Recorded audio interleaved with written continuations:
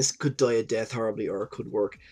I've got a load of joysticks, and better people out there have done better reviews than I could on joysticks, so I thought, to hell with it. I'm going to try and do a quick review, under 60 seconds for each one, and just to show you what they're like, are they any use, is it worth getting them? Now I'm just going to go and make shaft jokes for the next few minutes to get them out of my system, and then we'll kick off with the Powerplay Cruiser. Okay folks, sticks in 60 seconds. We are looking at that Powerplay Cruiser. Okay, I'm not gonna, no matter how pervy this gets, I'm not gonna start laughing. Shaft, rock solid, very tight. This cuff here, when you lift it up, I'm really not gonna start laughing.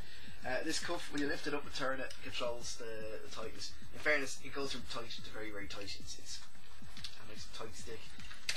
Buttons here, lovely arcade style. Obviously a bit smaller than arcade, but you know, good zero in getting a C64, Atari, whatever joystick. Suckers underneath, keeping it in place. It is rock solid. It is, never mind surviving being thrown against the wall, this thing can survive. Okay, if there was an apocalypse, nuclear strike, whatever, there'd just be cockroaches playing something like Great Gianna Sisters with one of these. It is absolutely solid.